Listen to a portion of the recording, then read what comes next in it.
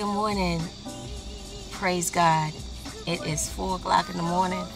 We're on the road getting ready to go to New York to meet with my producer. As tired as I am, I'm still very excited.